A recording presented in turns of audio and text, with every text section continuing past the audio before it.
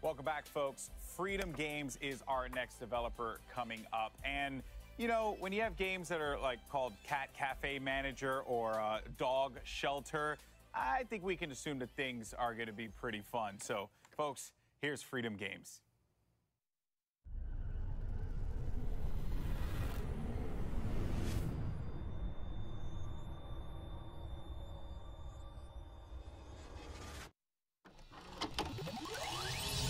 I decided, you know what, I've dabbled in indie games. I'm going to give this one last shot. Let's just make a game.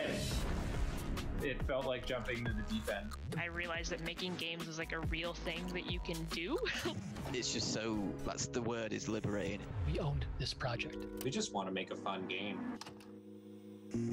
You have an idea of what the vision of it looks like, but then it actually coming out the other side looking like that, it's pretty rare. I co-founded the studio with two of my friends. We had all worked at a company that did not end up turning out like, you know, any of us had hoped.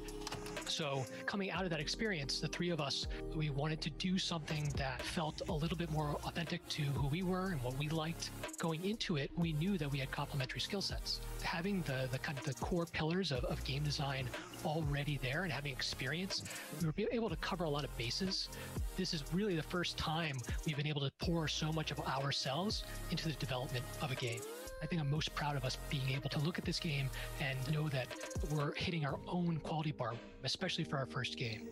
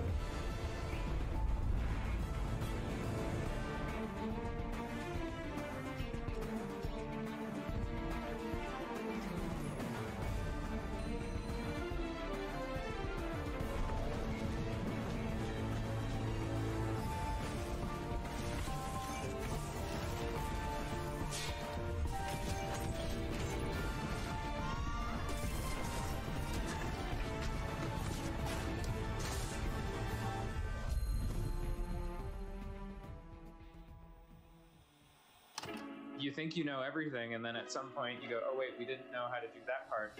Well, I guess we got to figure it out.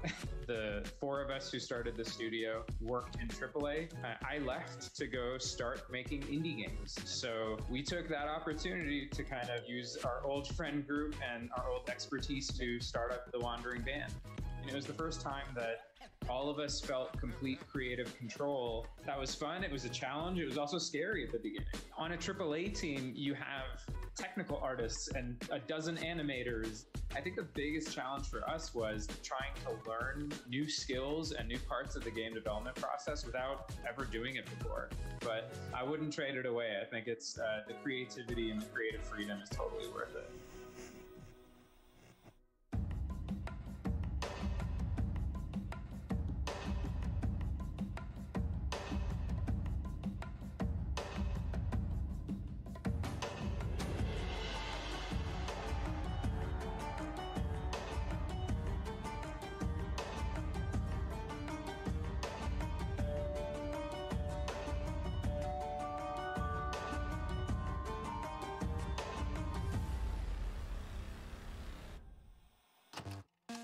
The retro games. These were our favorites. And we tried to combine a lot of different elements from different games and give it a unique touch. A shout out to our community. They helped us translate the demo. They helped us get out the word. The demo has been played over 1 million times. It's just great to get a community like that. They helped us make Coromon what it is.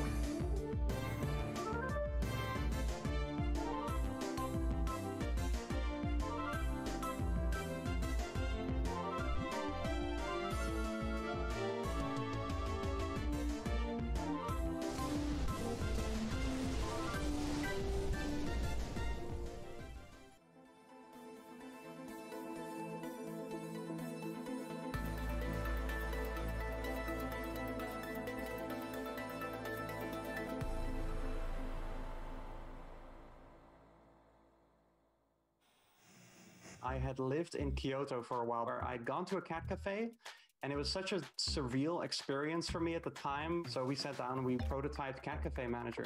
When you're petting a cat, I don't know what it is, like endorphins that are being released, like the good feeling that you get from that, we kind of wanted to put in the game. We live in a time that's like pretty stressful and out of control in a lot of ways. So for us, it's very important that you sort of get a cozy feeling when you get introduced to the game. Just making the cat cafe of your dreams.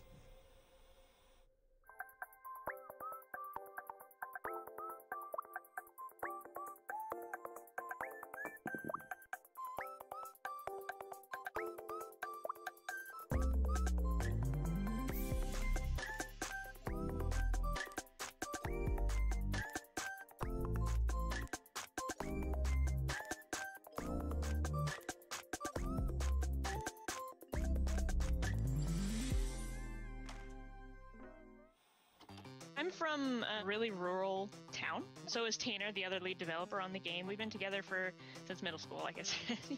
There's no companies, right? There's no video game companies in Little Rock or the state of Arkansas. So we decided to just be the first. To the Rescue is where you play as somebody working in a dog shelter and taking on all the responsibilities that entails. People love dogs so much, but this is also about raising awareness, right? It's both of those things. There's diseases that can appear in the shelter. It's dirty, and adopters only want the cutest puppies, and they don't want the old dogs. Essentially, I just want people to walk away with more knowledge about the things we're representing. We've gotten a lot of people that work in real shelters that are like, I'm glad that you're doing this, because a lot of people don't realize how hard the work is and how thankless it is. So 20% of every dollar that Little Rock Games makes from this game is going to be going to the Pet Finder Foundation. The game is about being hopeful that you can improve your community in some small way.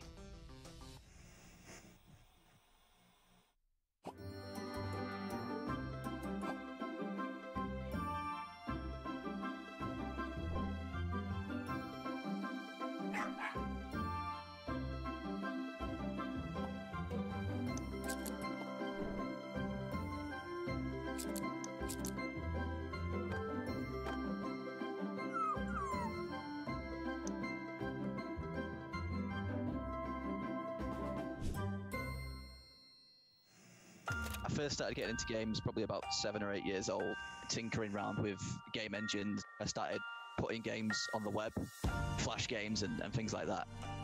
I always liked the idea of really silly deaths, characters getting blown to bits in like a cartoony way. It's usually an area of frustration, but when you can see your character's head just flying off and blood's going everywhere, it's like, you just got nothing but humour there. Sure gonna feel bad in the morning. I come up with the idea of having like a Ninja Warrior / Total Wipeout death competition. I was actually working 2 jobs at the same time as developing the game. I'd have all these fantastic ideas while I was there. You know, I'd be on the checkout just thinking about Slaughter League, and then by the time I get home, I'd just like, we ended up deciding that it would be best if I worked full-time on the game. This game, it sounds corny, but it's changed my life in that way, whereas no other game had before. It's just flipped my life to where I want it to be. So to finally be able to do this as a job is just insane. I love it.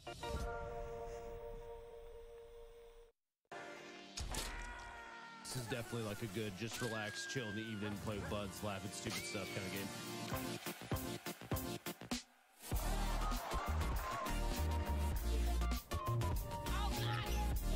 Oh, this is sick. Yeah! What is that? Oh, Jesus! It's gonna be an absolute show. I was pretty laid back in college. I did just fine, but I worked on Dark Deity. I didn't work on my own work.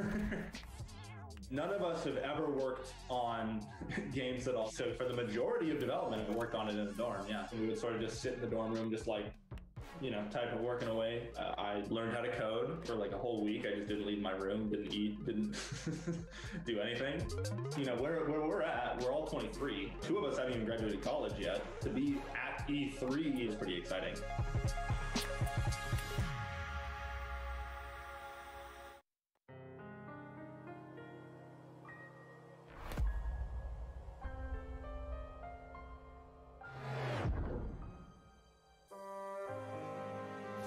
Whenever you need me.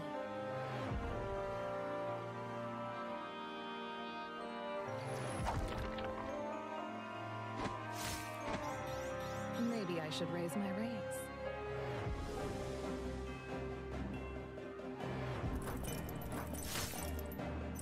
I've failed my people.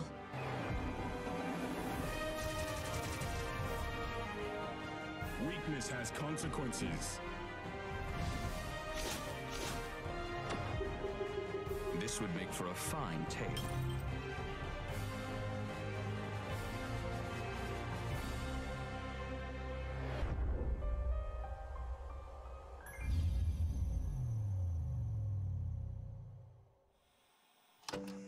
I've always thought that I would be good at making video games. My mom just sent me a picture of a drawing I did when I was like 8, titled My Own Game. I was diagnosed with Asperger's autism as a child, and I basically kind of just told myself, nah, there's no way I could be in management. But through therapy as a child and then continuing my own efforts, I overcame it. Now I'm doing my dream, doing something I thought I couldn't do.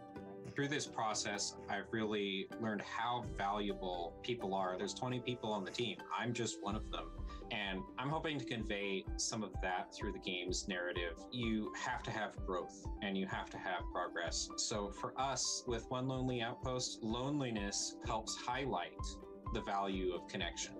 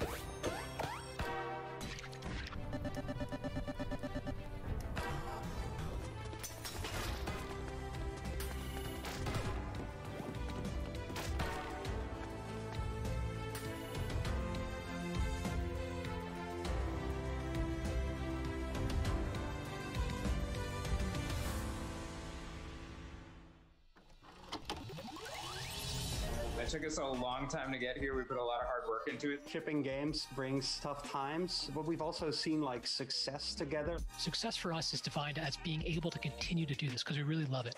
We want to be what we know and be the best at that. Making something that people enjoy.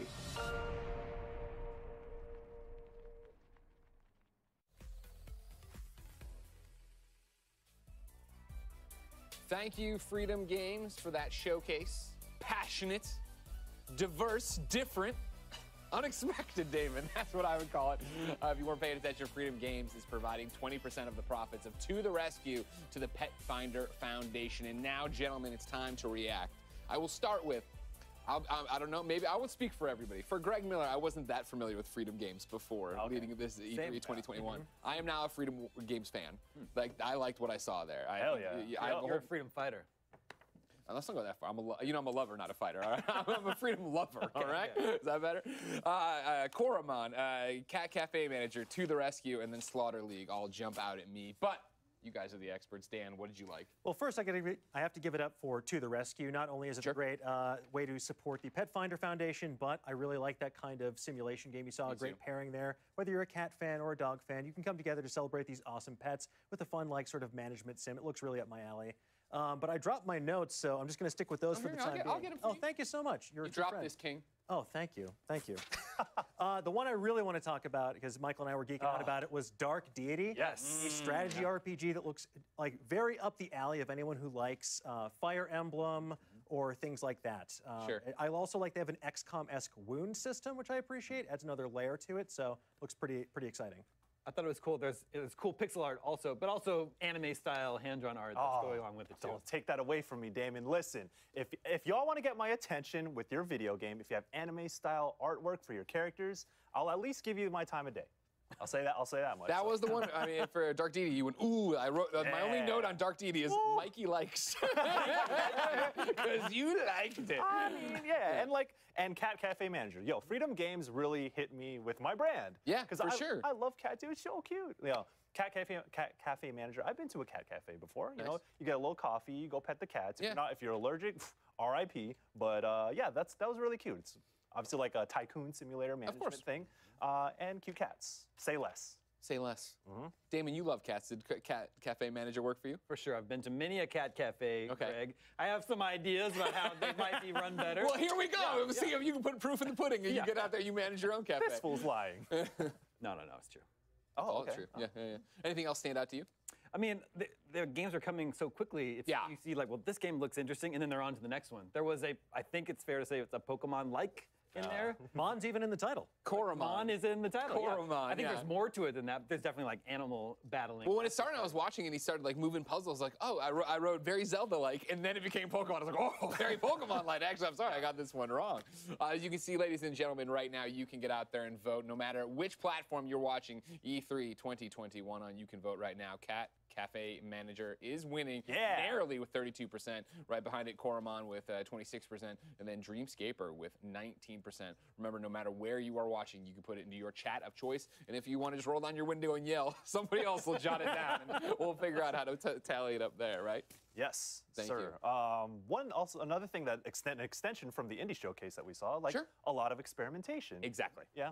Even though we saw some things that are kind of like, oh, that reminds me of this, that reminds me of Fire Emblem, that reminds me of Pokemon. They're still putting their spin on it, and like I like to see those kinds of things in those games. Everyone has an inspiration, so it's like I want to make the game. Like, make something similar to the game that I love. So it's all this evolution. I mean, like, think about One Lonely Outpost, for example. We were joking around like, oh, Space Dew Valley, because it does look Stardew Valley inspired, which in turn is inspired by Harvest Moon. So there's a lot more that you can do with this kind of genre, this type of game. No one really gets to be sort of the be-all, end-all of that category or genre, and I'm excited to see what they can offer here. So it's nice to see a lot of these indie developers wearing their influences on their sleeve. I was really excited about Slaughter League, for example. It looks like that kind of competitive madcap fun of a game like Fall Guys, for example, but with the kind of murdery chaos you'd expect from like a Smash TV or like a, I'm blanking on the name right now, Meat Boy. Oh, yes. And it's funny you mentioned Meat Boy, right, in the panel before, where they were doing the indie games conversation. Ed McMillan talked about the fact that the power of indies is that you don't have to appeal to the mainstream. And I think that's why this one stands out in terms of a conference so far, and we can all find something else to hone in on, right? Where it's like, I don't know if To the Rescue, a realistic, sim about running a rescue operation for dogs and cats would stand out or make sense for a big publisher who has to get a big return on their investment. But for this team here that wants to do a dog shelter and wants to have this stuff and wants to get profits out there to people and help, it's great. It's smart of Freedom Games to, in addition to showing trailers or gameplays for the games, to actually put the creators in front of the camera as well. Indie games can be so much more personal. It's so much more one person's vision or a very small team's vision. Totally. Yeah, one of the things I loved about it when you were watching their To the Rescue is they showed them at PAX, right? And if you've never had the chance to go to a PAX, I urge you to do it and then go to the Indie Mega Booth when you can go to things again. Because getting to sit there and get a demo from somebody like, oh, what do you do in the game? You're like, oh, I make the game. It's the most personal way and the best way to get it. Ladies and gentlemen, when we return, our friends at Venn will give us a special edition of their series Origin Stories featuring 100 Thieves founder and CEO Nadeshot. That and more after this.